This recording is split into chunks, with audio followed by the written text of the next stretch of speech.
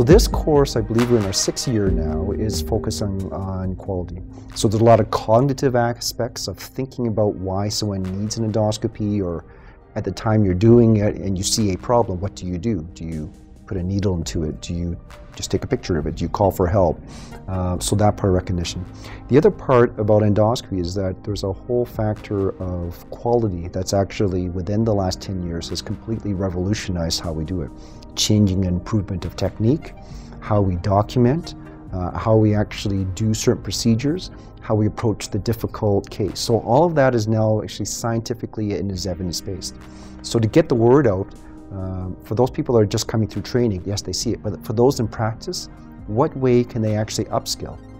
And we actually, and this course is really designed to actually help those people come in, bring them together.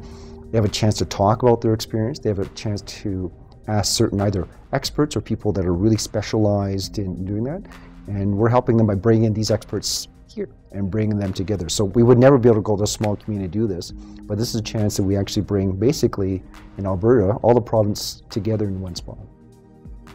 See the enthusiasm of the people that put it together, get a lot of practical advice on the work we do.